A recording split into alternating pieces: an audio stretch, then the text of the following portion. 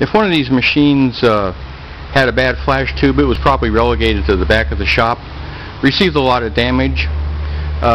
We have 3 of these units, and 2 of them have meters that are beyond repair, and so we're converting those to electronics.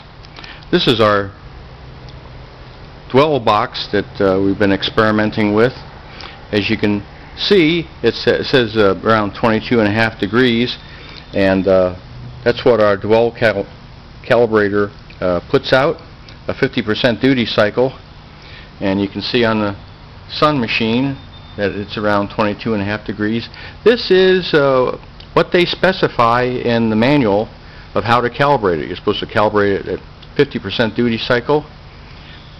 If we press this cal button, you can see it goes up to 45 degrees, and that's at 45 degrees there. And if we remove the calibrator box, this goes to 0, and this one goes to 0. So hey, that should be pretty well calibrated up. But look what happens. This is our dwell flash unit. This was converted over to LEDs using one of these little modules, and the LED is right here. We take out all the weights and the old flash tube boards here. We have 1 washer and then 4 washers, 4 or 5 washers where the capacitor used to be. That seems to balance up pretty good.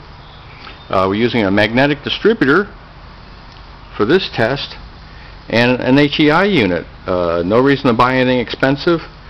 You know, 10 bucks, put a little aluminum heat sink on it, and you can run all the new electronics. This is 12 volts, it's very easy to use. So, back to... So here you got a nice bright flash, and you can see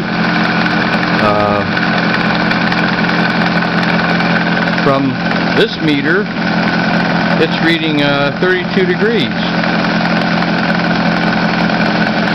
But wait a minute, this one's only reading 22.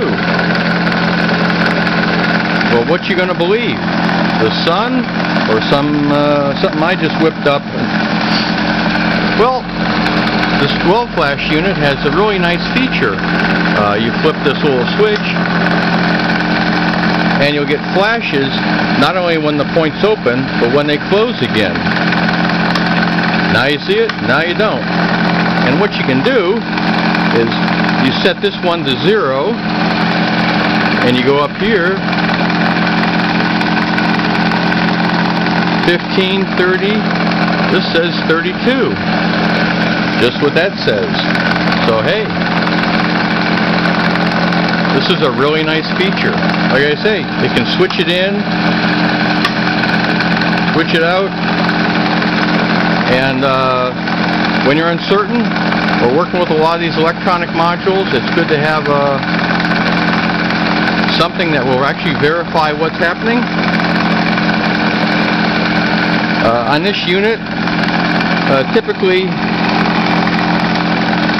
what you have is a lead that goes to the points, but there's all kind of electronic ignitions, and so I put in this second connector here to tie into our HEI unit.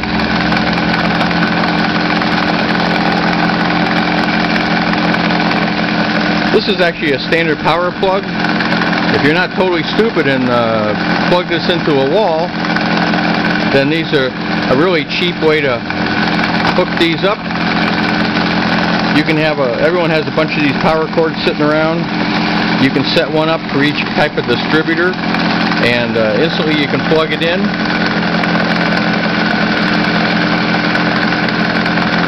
So that's a nice feature. We don't use the batteries anymore because we power that electronics with a wall wart. And back to this unit here, we have a 10-turn pot. Instead of having a switch where you select a 4-lobe, 6-lobe, or 8-lobe, we have just a single pot. It's a 10-turn pot, and you press calibrate, and you adjust this value up here to either 45, 60, or 90 degrees, or you can even make it 100 if you want to do purely percentage. And this is a precision reference in here. Once you set this up, you can come away on a cold day, hot day, doesn't matter, this will still be in calibration. But the single pot makes it easy. These meters are only a couple bucks. All the electronics would be less than $10 to do. And it's a fairly easy process to convert these to something electronic. The tachometers, if that doesn't work, you can buy digital tachometers for only about $15. We use them on the other machine. It works real nice. So, like I say, I have this box. We calibrated this up just the way the factory said, and we're getting different numbers. So this is our schematic to the dwell meter. Points come in here. This transistor shorts out the voltage reference, and we have a capacitor smoothing circuit, and then it goes into a 0 to 2 volt meter. It's fairly simple. Some people are a deer in the headlights when they see stuff like this, but hey, I'm not trying to hide anything from you. If you have some kid to build this for you, then that's a good deal. So, thanks for watching. Again, look at that feature. You can read dwell directly off the scale. So, you set the pointer at 0, and 0 is either here or there.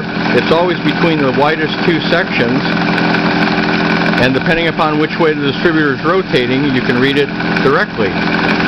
So, thanks for watching. If you have any questions, I'm happy to answer these.